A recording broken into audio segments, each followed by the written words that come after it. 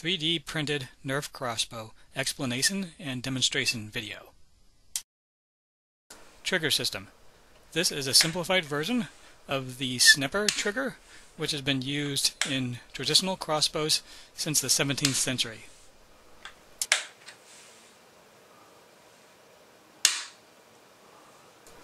And here you can see the slight recurve of the bow arms so that pressure is applied even at the starting position.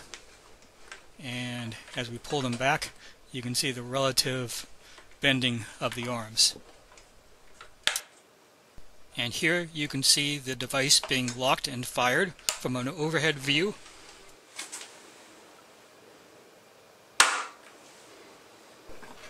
And this is the full firing sequence from a side view.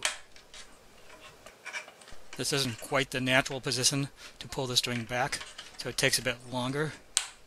But you can see the string snapping into place.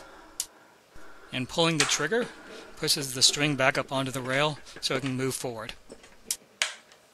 Again, the string is pulled back like this and falls into that pit, and then pulling the trigger sends it back up onto the rail and it goes forward.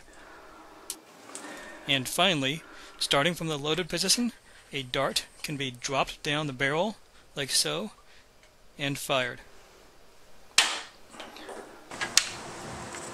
And now we have two clips of the device in action, so you can get an idea of the relative rate of fire and usage. This first one is shooting at some cans, and then the next one is shooting at some 3D printed castle and knight pieces.